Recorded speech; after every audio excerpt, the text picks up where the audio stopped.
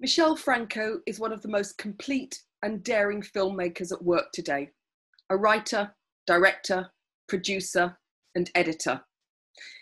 He's been unafraid of tackling difficult subject matter, from forced underground pornography in his debut feature, Danielle and Anna, which played in Directors' Fortnight at Cannes in 2009, to bullying in After Lucia, which took the top prize in 2012's Cannes Uncertain Regards section. Difficult parent-child relationships and the laying bare of awkward family dynamics tested through difficult situations are at the core of a number of his films, including Through the Eyes, co-directed with his sister Victoria in 2014, April's Daughter, winner of the Uncertain Regard Jury Prize in Cannes in 2017, and Chronic, his English language debut, which won Franco the Best Screenplay Award at Cannes in 2015. His are bold, unflinching works with a singularity of vision that feels dynamic, important, and timely. There's a lean economy to his filmmaking, but it's matched by emotional weight and the construction of complex, nuanced characters marked by a moral ambiguity that seems all too rare in a world where too many are too keen to take sides. This year, his sixth film, New Order, premiered at the Venice Film Festival. It's perhaps less intimate than his previous works, but no less bold. An impressively original work, its narrative centres on the lavish festivities of a society wedding, brutally disrupted by protesters entering the home as a revolution rages on the city streets, with brutal consequences, and, as in his previous films, different perspectives at play. No other film more effectively embodied the unsettled ambience and the polarised extremes of 2020, quite like Michel Franco's New Order. Michel, this feels like a much bigger film than your earlier five works, a larger cast at the core, a busier handheld camera. Aesthetically, it does feel different to the intimacy that so characterised your previous films. Was this a very deliberate decision on your part? Well, thanks, first of all, for that that very nice introduction you made. I wanted to make a film that would study the social dimension on a big scale, that analyzes what's going on in a country, and that's very hard to imagine. It's hard to write because you have to put a lot into a certain, a limited amount of pages, but also then once you write it, okay, how are we going to shoot this without a Hollywood budget? So the reason why it's handheld and why it begins with a montage that the opening sequence and every other decision and the, I don't know if it's a montage, but the compositions in the middle part of the movie where we show the aftermath with still compositions, everything was planned and made to serve the script. So it's a bigger movie and less intimate, as you were saying, but not because I was hungry to make an ambitious movie. I think when filmmakers say, I want to grow, I think that's a mistake. I think you should simply do what's, the next movie. And this, I had to do this, and this was, along with my cinematographer, who I have a close relationship with, we figured out this was the only way to make the movie, and it was quite hard. You've just talked about your cinematographer, Yves Cap, and you worked with him previously on April's Daughter and Chronic. And April's Daughter, again, was a film that prioritized different points of view.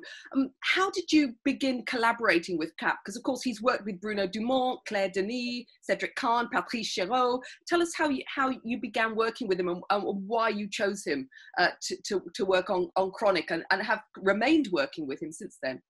It's my usual cinematographer, Chuy Chavez, who I still want to work with, Mexican, was not available for Chronic. He was busy. So I shooting Chronic was complicated in terms of how do I make sure that it's still going to be a film of, my own vision, and I'm going to get away going to Los Angeles to make a movie and still have I didn't want to the film to be diluted by by the, I don't know, I just thought what films I like a lot, and Bruno Dumont and Leos Carax and all those, and the cinematographer Yves Cap had shot all of them, and I thought he might bring something new to my cinema as well. So I contacted him. I didn't know him.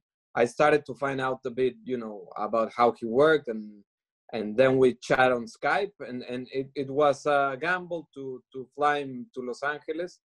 And then it was funny because once we started talking about how we were gonna shoot, I wanted something different, and he wanted to do what he liked about my movies. He was like, no, this is a Michel Franco movie, so let's not move the camera. Let's, do it like Lucia, and it was funny because I told him I brought you in for the contrary, for the opposite, I want something new. But that again brings me back to a filmmaker should never say, I want to make an ambitious movie, I want to make a different movie. I think you should understand why you're doing what you're doing and then just shoot it. I mean, and you prioritize in New Order different perspectives, which I think is very unsettling for the viewer. And tell me a little bit, and one of the things that emerges from that is a non-idealization of the revolutionaries, the idea that the revolution doesn't lead to a better world. Tell us about the negotiation of those different points of view. It was only worth making a study on a big scale if it would try to show as many aspects as possible from social scale and the politician's point of view and the military point of view, and so I decided to do it through a family, a wedding, and the people who work for the family, and to try to understand quickly the dynamics between these people, to then see how it breaks throughout the second part of the movie, the second half of the movie. It was a matter also, first, writing was complicated, and I had a much longer script that dealt with flashbacks and other stuff, trying to explain a bit more and then I decided to trust the audience, and the film should relate to a worldwide feeling of how wrong we're living, and how wealth is held by a small percentage, and how inequities everywhere, not only in Latin America. So I said, I gotta trust the audience. I'm gonna, this character should symbolize a lot, and should, with little time on screen, the actors are gonna have to really say a lot with little resources. It was a gamble, I guess, because my other movies are the opposite. You spend a lot of time with each character, and some shots are 4 minutes just there with a camera in a room. So you breathe, you live with them. And this is always shifting from a character to the next. I'm skipping from one subject matter to the other. I don't even know what you asked at the beginning. It was about your different points of view, which I think your answer has captured incredibly well, the ways in which this film really does bring them to the fore. Did you shoot it in chronological order? Because with your previous films, you've largely shot in chronological order, and you often reshoot scenes. I remember once you telling me that with Chronic, you'd reshot 30% of the scenes for the film. It was the same in this case. I developed this system, and it's so far working for me. So I wouldn't give it up. Like, for example, if I shoot another film in the States, Chronic, I produced Chronic with Gabriel Ripstein, so we were able to do that. But if I ever shoot another film in the States, it has to be, or any other place, it has to be done in the same way. I like the possibility of reshooting, and I like shooting chronologically. When we shot April's Daughter, the owner of the equipment, the film equipment, the big trucks, was very not happy with me sending back and forth the trucks. And he said, why don't you just shoot it, like movies are done? And I said, because I don't know. I didn't go to film school. I don't know how to shoot that way. I like going chronologically. I have the editor on set. So we're reshooting everything. That it's not because we got it wrong. It's because we realized it could be better or more interesting. So the lunch break every day I spend it with the editor, and since it's chronological, we can see, you know, 20, 30, 40 minutes. You start to discover the film. Of course, that later will change. This Nuevo Orden was a year of editing, so whatever we finished on set changed, of course, throughout a year of hard work. And how finished was the film before COVID hit? I mean, did it delay completion? What was the impact of COVID on the film? On finishing? It helped the movie in terms of I thought the editing was done, and I was ready to you know, rush into post-production. The BFX were had been working for months, several months in Paris, because my cinematographer is based in Paris, so he was pretty much in charge of all that technical and creative aspects of the movie. So it gave more time to the visual effects, but mainly it was important that I kept editing. My sister, who you mentioned, I co-directed a movie with her. She's the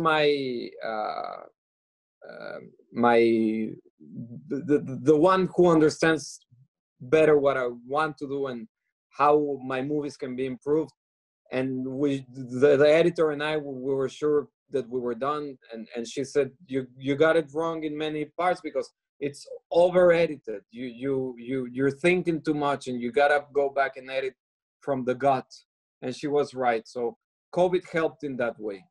And there was a lockdown in Mexico, but I never stopped working because the editor and I could, you know, just two people in a room. So that was good. I'm glad we went to Venice and the film arrived to its final form. Yeah.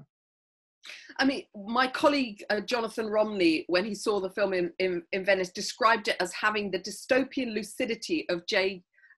Ballard and the icy rigor of Michael Haneke. I mean, it's not the first time your work has been compared to Michael Haneke. Yeah, and of course I'm always flattered because he's a fantastic filmmaker. I think I like him and Lars von Trier and many other directors, but those two to me are giants of our times. I like Nurit Bilge Ceylan and I like Pedro Costa, and I like but my cinema might be closer somehow. So then again, it's my sixth movie, and I could understand how my previous work was compared to Haneke, but I don't think New Order is similar to any movie altogether, and I like that. I'm proud about that. And even I and my production designer, we're not working from references, or this was really a gamble, and we really didn't know what we were doing, so to speak. I mean, I think one of the strengths of the film is a characteristic of all your filmmaking, which is the way in which you show but you don't tell. And by that I mean the wedding scene is for me a wonderful lesson in how you're able to portray the whole culture of bribes and corruption in those upper echelons of Mexican society, just by stuff that is absolutely normal, that they think that the wedding is a space to be doing those deals. I mean, it's a wonderful way of showing how corruption underpins the whole society. But I think that's a characteristic of all your work, the showing rather than the telling. The corruption and the way these people behave, and the way classism and racism and every other thing that I wanted to shoot it like almost taking it for granted, like as if it's a natural thing, because in Mexico it's the daily bread. So we don't even see how wrong it is that we're living. But again, not only in Mexico, it's not a coincidence that Parasites and Joker came out. I had already finished my movie and those came out. I think everybody understands these things. So with small gestures and trusting the audience, you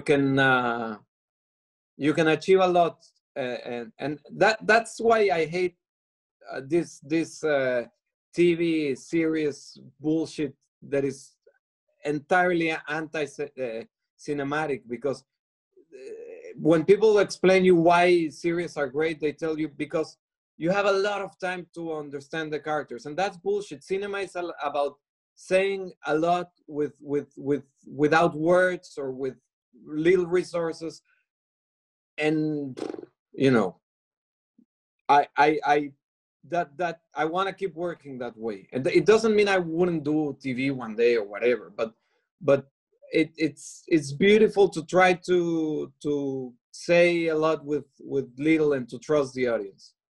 I mean, I remember years ago when we were talking about After Lucia, you mentioned, I never try and explain everything in my films. And again, I think that's a characteristic that runs through all your filmmaking, that you let mystery remain. There are things we will never know as a viewer. And I think your films are all the richer for it. And again, how much damage Save the Cat and all those silly books have made to cinema. And the fact that every filmmaker, not every filmmaker, of course, but most filmmakers from most countries are trying to be Hollywood, and the rules are within the first 5 minutes of the movie, everything has to be clear. Who's good, who's bad, what are the goals? Jesus, let's not even, waste people time if it's gonna be like that. Tell me about where you start with a film. Because you're an incredibly accomplished screenwriter and you take responsibility for the screenplays of your film. Do you begin with a theme? Do you begin with a character? You often write with particular actors in mind. Well, every movie is a bit different. Most of my movies begin from personal experiences, which doesn't mean they are biographical. It just means that there's a feeling or an interest, an obsession, a fear that I need to explore, and I write a movie about that. No Order was different. No Order is also personal because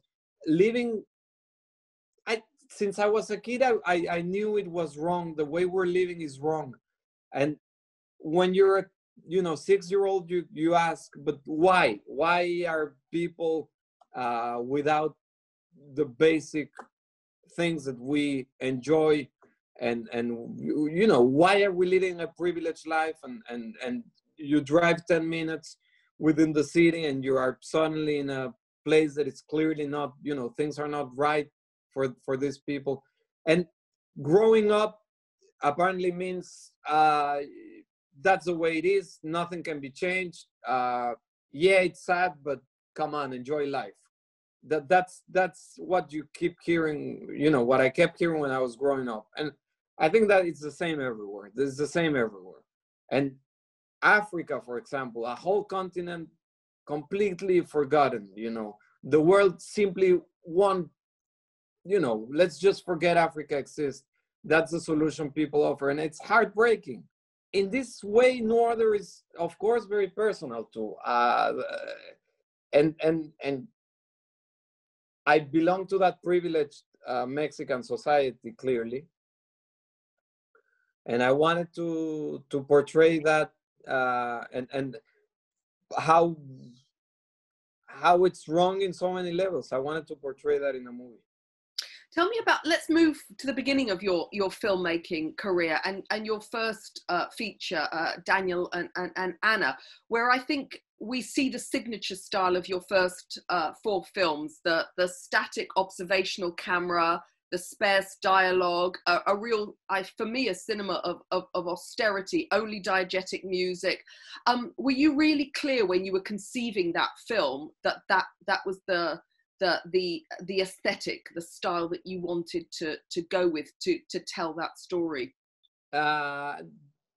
It all began. My last short film from 2003 was handheld, and that was my last cinematic experience. And 5 years later, I had to shoot the script I wrote for Daniel and Anna, and I didn't know how to shoot it, but I did know that what I wanted to avoid, and I was. Growing up in Mexico, melodrama is a big thing, not only in TV, but also in movies. And I knew I didn't want it to go there. So I said, I thought with my cinematographer, if we keep the camera away and we're not using film language in the classical way, and we're not, cutting to the close-up and explaining everything. And if we're not using music to everything that wasn't achieved by the actors or the camera, just explain it with the music. I just thought I'm gonna make my first movie, and I want it to outstand. I want to gamble, and if it's a terrible movie, I'll live with that. But I don't want to make a mediocre movie, because how many first-time directors are working every year, and somehow you gotta. It's hard to make a movie, and I shot that in 35 millimeters, and it's always expensive. So you gotta use that to make something strong, not just another movie. And again, I was already obsessed. My favorite film book is Bresson's Notes on Cinematography, or whatever it's called in English. And he insists about, how tricks shouldn't be used, and how you can find something truthful in cinema if you don't go to the obvious places. And I think I was somehow trying to do that with Daniel and Anna. Tell me about the story for Daniel and Anna, because it's based on events that happen with these forced kidnappings in Mexico. So tell me about the point of origin for the film. It's an incredibly disturbing tale in many ways, of a brother and sister that are forced to have sex together when they're kidnapped. The story arrived to me through the therapist that treated the real case. And the person the brothers, the siblings that went through this experience, wanted their story to be portrayed, because somehow it would be cathartic. I never met them, but it was through the therapist. To me, it was a good mix of an intimate story, a portrayal of characters that I know well, because it's, again, Mexicans that live in a certain way. And I like the family dynamics on the story, because things will not be talked through, and even though characters love each other, everything gets more complicated. And of course, it talks about violence in Mexico, which I insist, it's our daily bread. So that's why I thought that was going to be my first movie. And I knew it had a certain power, because first they're forced to have sex, but that's not the climax of the movie. The point of interest is what they do with that, afterwards. And I think that's one of the strengths of the film, is the way you deal with the consequences of that act on the siblings, and how they have to renegotiate their relationship. I love the width that you use in terms of the screen, which for me accentuates the isolation of the characters, the gulf between them. I didn't know what I was doing. I was working from my instinct. And then I was surprised when I wrote Después de Lucia about how similar the scripts. There are very different movies, but again, people were not communicating with each other. And those two movies work in a very simple way. If they could simply talk to each other, the characters, everything could be avoided. But that's how we live. We're supposed to be clever, educated people, sophisticated, and we keep not being able to talk with our children, with our partners. And I'm fascinated by this lack of capacity to simply, live and express ourselves. And I think cinema is, the screen's a good medium to explore this without having to explain it. You've just mentioned Después de Lucia, After Lucia, and this was your first feature as producer. What made you turn to becoming a producer on your films, and what's that given you? Freedom, I presume, but tell us, control, freedom? Yes, control and freedom, absolutely. But it was quite simple. My first movie was a great experience with the actors and with the cinematographer and with the editor, we didn't edit 3 movies in between, but now we're working together again. But every other aspect from the movie was a horrible experience. Was extremely complicated. We had a huge crew, so money was being wasted on things that were not on screen. I wasn't allowed to shoot chronologically. What I just said, I wasn't allowed. I had to keep asking for permission and excusing myself and explaining to someone else. And I think the film works, Daniel and Anna. I'm proud of it. And it's a decent debut movie.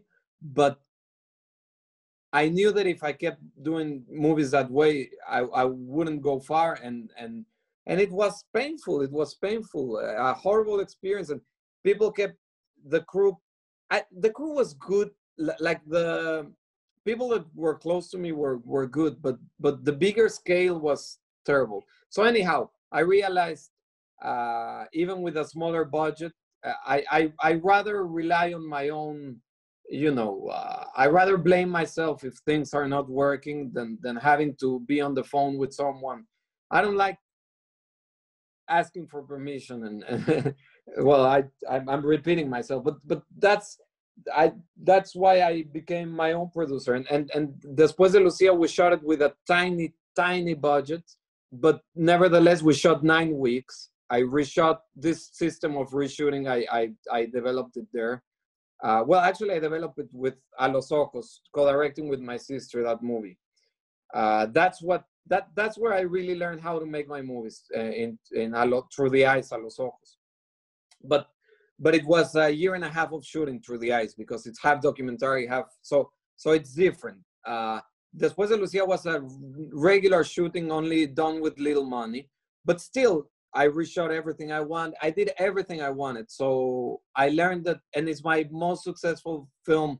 I mean, probably New Order will be more explosive than that. It's proving to be more than Lucia, but it even turned into a commercial movie, so to speak, because in Mexico it sold 1 million entries. So I shot a movie with a tiny budget. We shot it with a 7D camera, that photo camera. And nobody cared about the technical aspects. People were just moved by what was portrayed on screen. So after that I even started producing movies for other directors, because it became it's cinema works that way. It went from nobody believing in me and nobody listening to me and having to work with tiny budget to a lot of trust and to a lot more attention. So that was very satisfying. I'm going to return to your work as a producer later, but tell me about, I mean, you've talked about the success of After Lucia. For me, the performances are just extraordinary. Tessa Ia as Alejandra and Hernan Mendoza as Roberto, her father. Rarely have I seen such a fabulous portrait of grief. His grief numbs him, and there's something about what he can't articulate, what he can't say. So tell me a little bit about the casting, because I think they're both extraordinary in the film.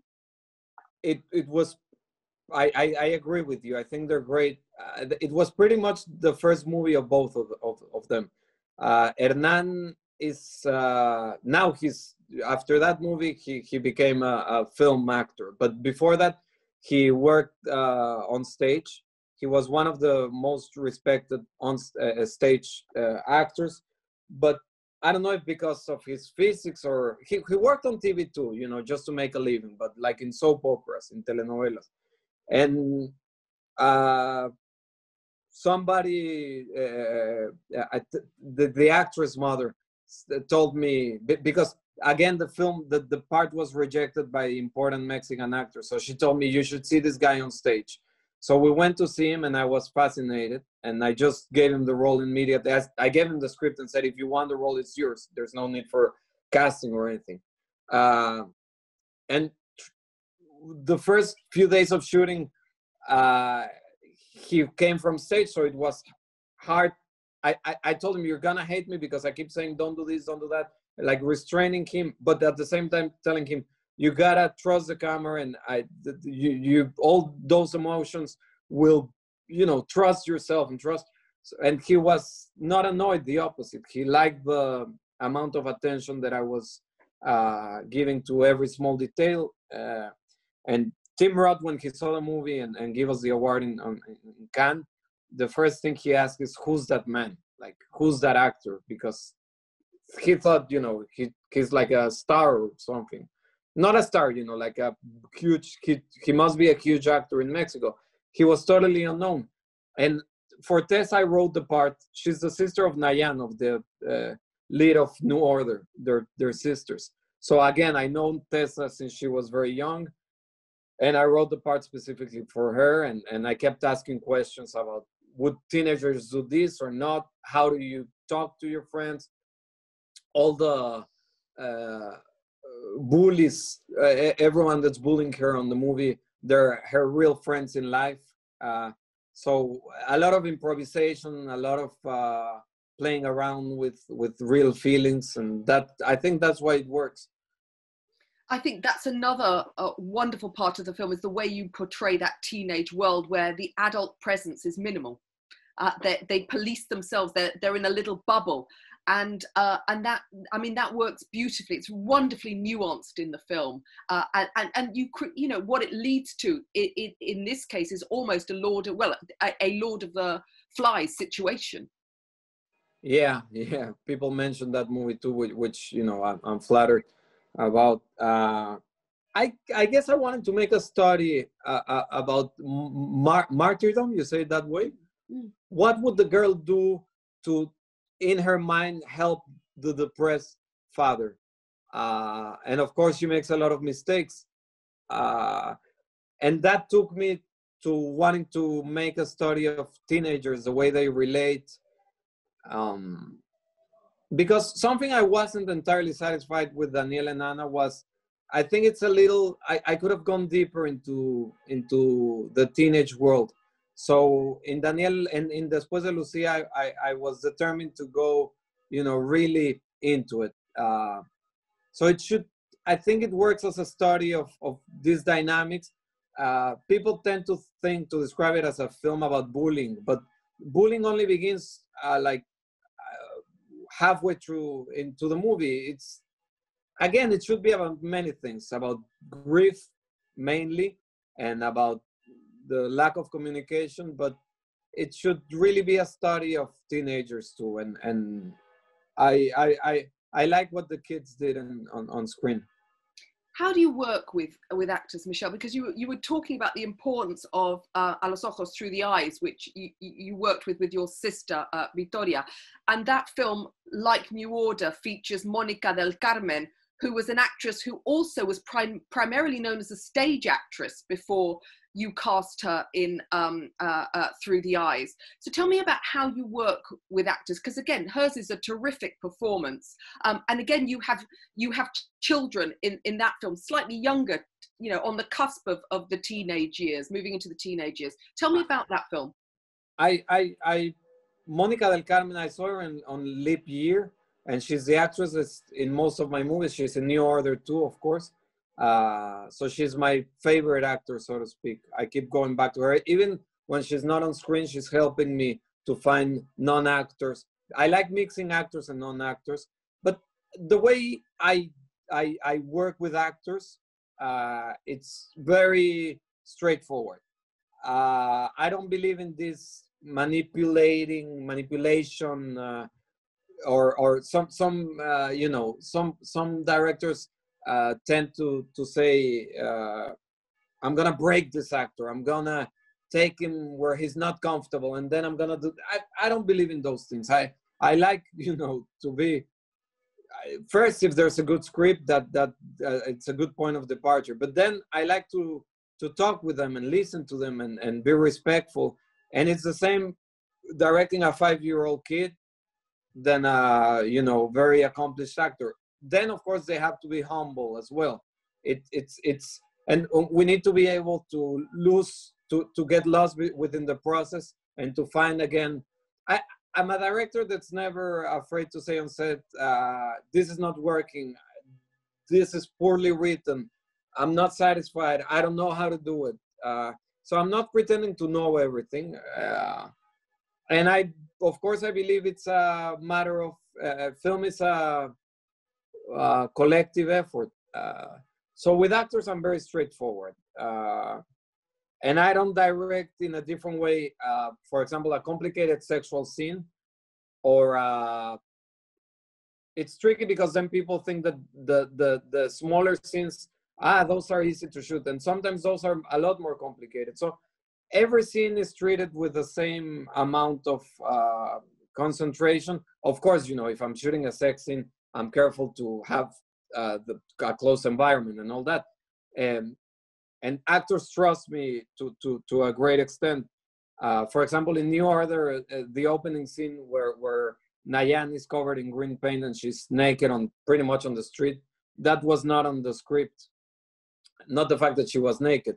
And talking with the cinematographer, we said, that would be fantastic, but will she agree?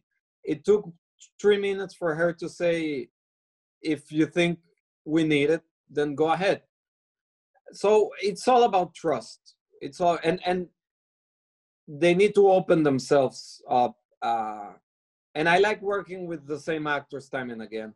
Whenever I'm asked, who do you want to work with? I just want to go back to my actors, and of course to discover new ones. But I like the fact that it's a family. And what role does improvisation play in terms of you know, you bring a screenplay? Was the screenplay very different for something like Through the Eyes, where you're working with your sister, to something like Chronic, for example? Tell us about the differences between, you know, do you have different, or is it a similar, do you still leave a degree of freedom for the development of the screenplay through the filming process? Through the Eyes was done with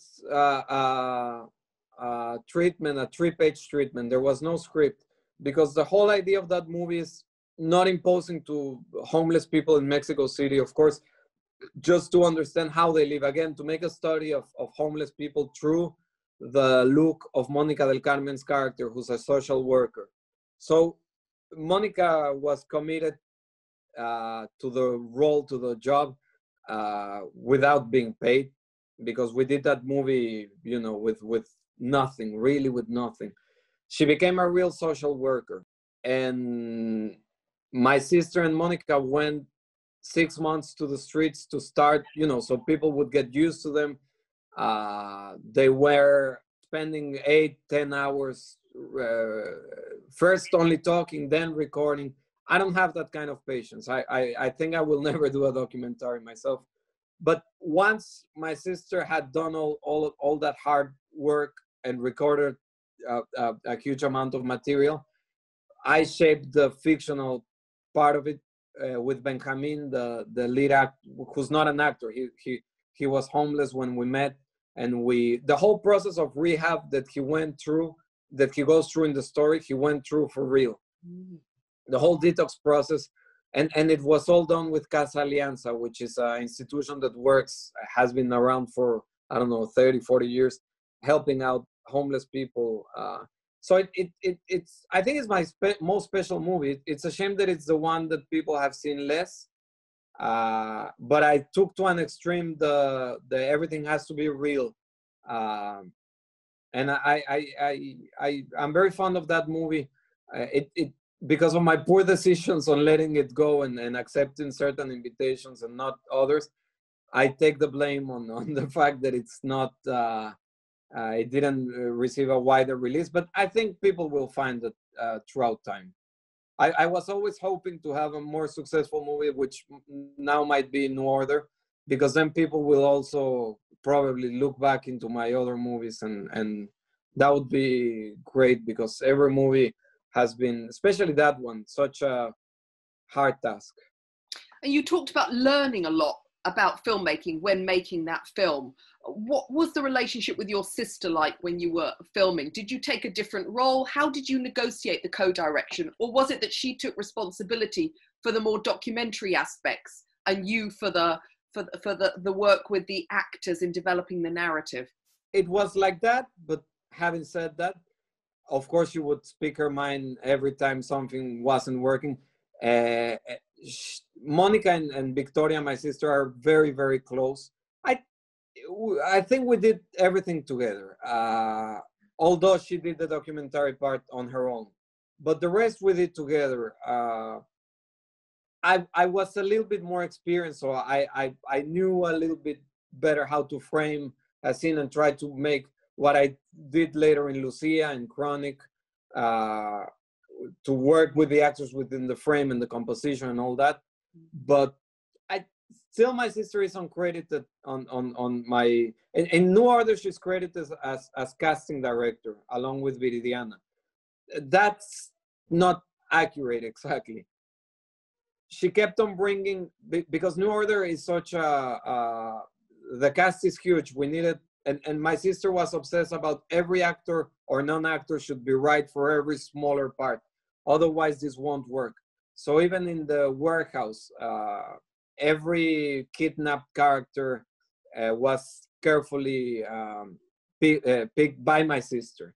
So I wouldn't know how to describe in a conventional way the way we work together.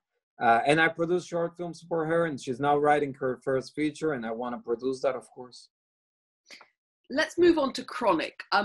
I think for me, one of the things I found so extraordinary about Chronic is the performance of Tim Roth, but also his singular sense of purpose. And I think that's something he shares in common with Monica in Through Her Eyes. I mean, they're driven by a very particular thing that isn't always clearly articulated and that we find out about much later in the film.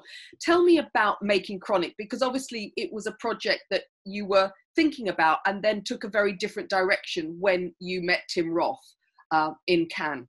I wrote Chronic because the caregiver that was with my grandmother after she suffered a brain stroke and took care of her for 6 months. You know, I was fascinated by her and the relationship, so I wrote Chronic. When I met Tim, I told him, he asked, what's the next movie? I said, it's a nurse, a female character in Mexico, and she's, you know, I told him the whole story. He said, turn it into a man and I'll do it, which I never, for me, it was, like you said, very close to Through the Eyes. Through the Eyes is a social worker. This was a caregiver. And it was supposed to be, you know, an intimate, smaller movie in Mexico. But Tim went nuts about Lucia, and he really wanted to work with me. And of course, you know, I got excited about the idea because I love his work.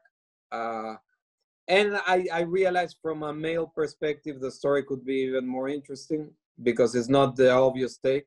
So I rewrote the script for Tim, and we had long chats about it. And he had a lot to say about the script. So many pages were perfect, but some other things he said, I would like this and that, and his instinct was right. So we collaborated in a great way. That script was crafted. There was no improvisation at all, or very little.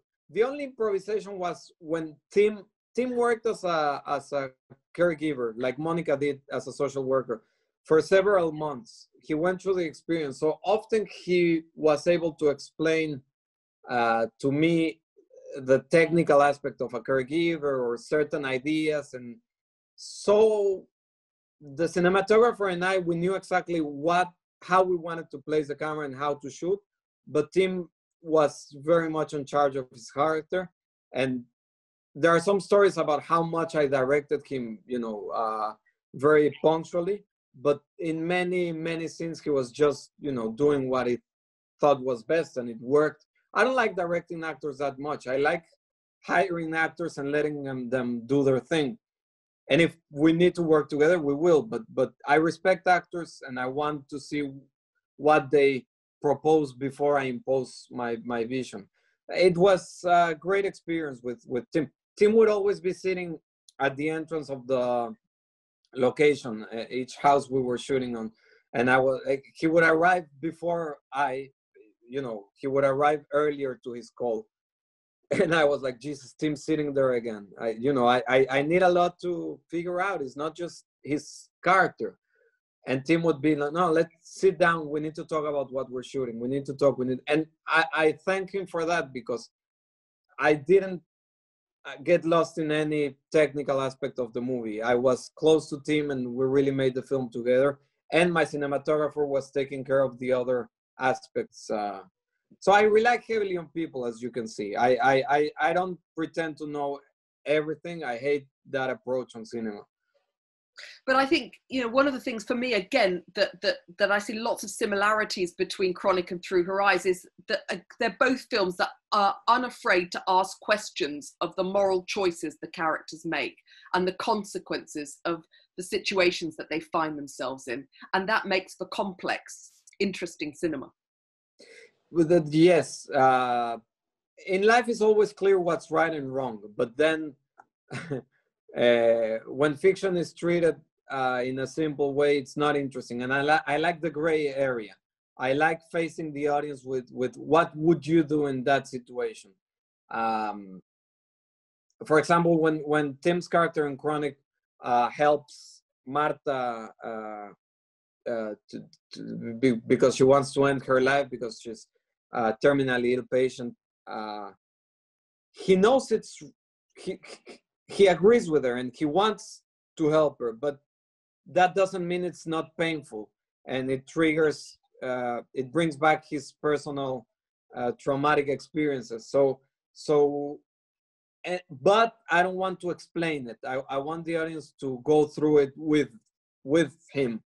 And in Through the Eyes is even worse because the character has to betray she's a social worker and she's supposed to help people, but when her own child needs a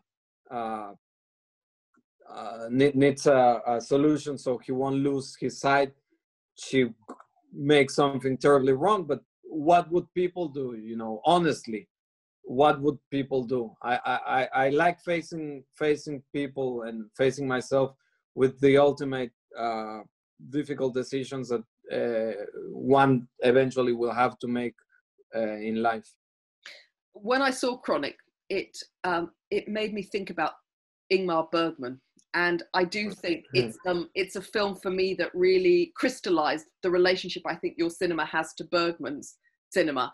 You also mentioned Bresson, and again, I think there's something in the leanness of your work that reminds me of Bresson. Have both of those been formative influences on you? Well, I'm thanks for saying that, but of course I would put myself a million miles away from those masters. But yeah, to me, Bergman and Bresson are two of the best, absolutely. And I like Buñuel a lot too, but I don't think my filmmaking has a lot to do with Buñuel, unfortunately. Oh, maybe New Order. Maybe New Order. Maybe New Order. Yeah. Buñuelian film, I think, is New Order. It's been said a bit. It's true. With Viridiana and Discreet Charm, maybe. I don't take myself too seriously. I think the minute a filmmaker believes, you know, if I think I'm great, and if I assume that I know what I'm doing, I think that then I'm lost immediately. And I thought about New Order for 6 years. Chronic was a long process too. Chronic, my grandmother passed in 2010, and I finally shot it in 2014. And I made Through the Eyes and Después de Lucia in between. So I was really into others. But I think once it's time to okay, I'll go get into the next movie, I have to dive into it. And I don't think about my previous work. I don't think about references. But I've seen not every Bergman movie, but almost all of them a few times. And I'm obsessed with Bergman. I think the insight he had about human behavior and the human soul, but at the same time being deeply cinematic, simple and profound. I mean, he's the ultimate master, of course, Bergman. So how did you, I mean, you talked about not going to film school, but you made a number of shorts, you made commercials. Is that how you honed your craft? You talked about the importance of reading Bresson's work. Are you a filmmaker that in effect learnt your craft by doing? I don't believe in film school anyhow.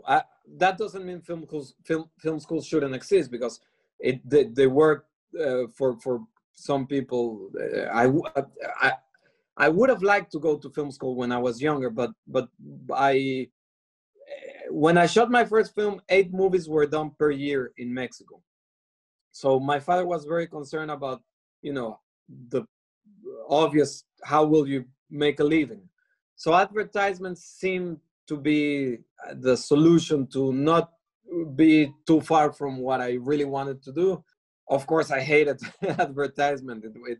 I mean, by watching my movies, you can, there's no further, but that was good too, because I was so fed up of 6-7 years of doing commercial stuff that I said, okay, finally I get to do my own stuff. So I took it as far further from commercial world as I could, in terms of the grammatics of cinema and so on. But I think nobody can teach you to be a director, and especially to be a writer. I think if you're truly obsessed with film, and if it's your only, film becomes a way of living for me. I don't know if it sounds depressing or interesting. It depends on how much you understand these obsessions. But every, you know, for example, I was kidnapped once in Mexico, express kidnapped, they call it. So I was held for 7 hours going to ATMs.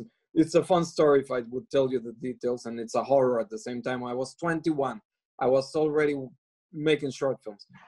And first, of course, I panicked, and because I thought I was gonna die. And the only way to calm myself and to not lose my mind was pay attention to every detail, listen. They wouldn't let me see, but, you know, try to remember everything that's happening, because you will use this for your writing someday, even if it's not a, again, I'm not working on a autobiographical. I didn't shot a movie about that, but maybe for Daniel and Anne it helped, and maybe for New Order it helped. So every, you know, living for me is always material for work. And but I think that's the way writers work too, like you know, novelists. Philip Roth is one of my favorite writers.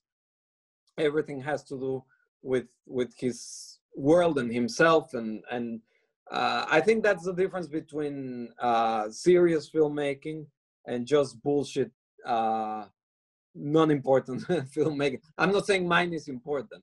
I'm just saying the right approach. Sometimes I talk to big directors, friends of mine who are accomplished Hollywood big directors with huge houses in Los Angeles and so on, and they tell me, you know, they complain about how they don't have full freedom to work, and they tell me, wouldn't you like to make at least one masterpiece? When will I make my Bicycle Thief? They ask, you know, and I said, you never, man, because you're making movies that are $60 or $100 million with you know. Of course, that's not gonna happen.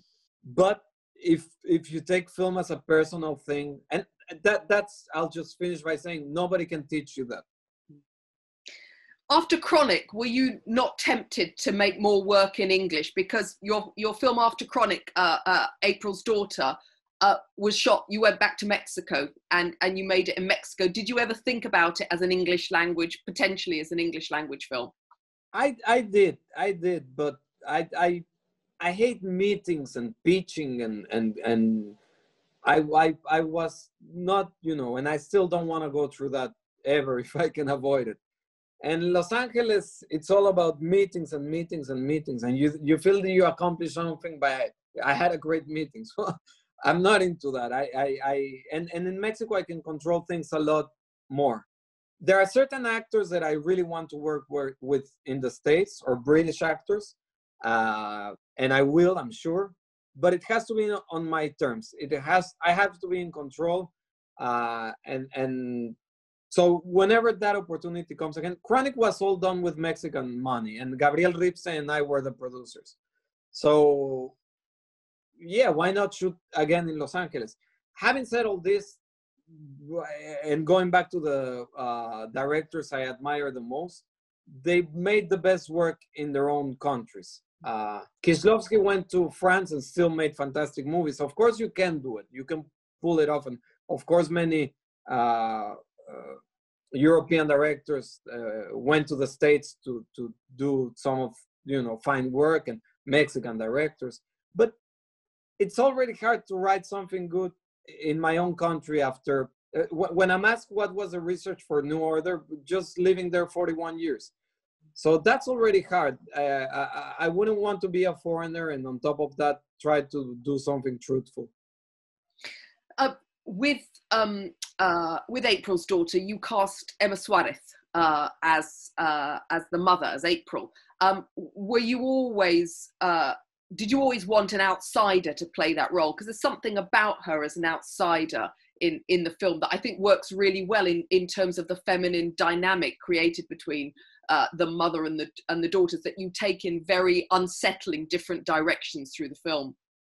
No, I think Emma Suarez did a fantastic job. I had seen her movies, but when the idea came to my head was after watching Julieta. But the real story, it's very silly. I went to a Mexican actress, slightly older, that hasn't done great work in a long time, but was good before. And I thought, I'll give her the role and it's going to be a comeback for her. And it was funny. She read the script and she thought it was terrible and she wasn't interested. And I think there's still a thing sometimes when a director, since I didn't go to film school and so on, I think strangely enough, some people didn't want to believe, I don't know, whatever. So I was angry and I said, who's the best actress in the whole world, Spanish speaking? I don't mind if I bring someone from Argentina or and Emma Suarez from Julieta. I thought she was good enough for Almodovar. And with Emma was the opposite. She read the script 6 hours, I sent her and 6 hours later she was telling me how great it was and signing in for the role. And I'm grateful to her because she was very humble. She's a fantastic actress and we remain close friends. And Ana Valeria, one of the daughters, the main actress in the movie, it was her first movie, 19 years old. And Joana Larecki, the other daughter, also, she's not like a star in Mexico. She's a fantastic stage actress. And they became a family. I don't rehearse. We just read the script. But a week before shooting, I put them in the house where we shot most of the movie in Puerto Vallarta. And without any production assistance or anything, they just lived there. We gave them the car that was going to be used throughout the movie. So, they went out and buy groceries and they got drunk together and they became a family. So when I went back a week later to shoot, they would sometimes improvise some dialogue and cut. That was good, but just out of curiosity, why did you say that? Oh, you don't know, but our characters lived, 6 years ago, this happened to us. Okay, fantastic. I think the film, I love the ending to the film as well, but I always think your films take the viewer in an extraordinary direction at the end of the film. You often surprise us, you unnerve us, you unsettle us at the end of the film with the decisions that your characters make, knowingly or unknowingly. And that's the case in After Lucia, it's the case in April's Daughter, it's the case in Chronic, and it's the case in New Order as well. Well, endings are important because that's what the audience walks away with. The whole film, but the ending has to make an impact. That doesn't mean it has to be fireworks. I often do fireworks. I don't know. I like knowing what the ending of a movie is when I'm writing. Not necessarily at the beginning of the process, but early on the process, because that's what gives meaning to the whole movie. So yes, people talk a lot about the ending of Lucia, for example. The end of April's Daughter is a bit different, right? Because there's hope at the end. The daughter, I won't spoil it if someone hasn't seen it, but there's hope at the end of April's Daughter. We've come to the end of the interview, but before we finish, I'd like to just ask you two very brief things. You've talked about Gabriel Ripstein, and obviously he was involved in Chronic, translating the screenplay for you in English, and you've produced his film 600 Miles. You've also produced Lorenzo Vigas's From Afar, a Golden Lion winner in Venice. The same year as Ripstein premiered 600 Miles in Berlin. And last year, of course, we had David Zonana's Workforce that we screened here at the London Film Festival. So your work as a producer, tell us a little bit about the importance of that to you. And finally, what's next for you, Michel, in terms of After New Order? It's we're a group of friends. We've been talking about cinema for 20 years, Gabriel, Lorenzo Vigas, and I. So it's not like I'm the producer at all. They knew a lot more about cinema when we met because I was much younger. I was just more radical and more, hungry or more afraid of not being able to become a filmmaker. So I was, shooting one thing after the next and so on. So with the success of Lucia, it was easy to shoot Chronic, to find the money, and Tim signed in and everything we talked about. But also financing became a little bit easier for a limited extent of time. Then it was complicated again. But I used that window to produce with these friends. I'm not a producer that will read scripts. I never read scripts that are sent by someone I don't know, because shooting a film with someone, it's a very intimate process. So I only do it with close friends, and my role as a producer is just what they do when they produce for me.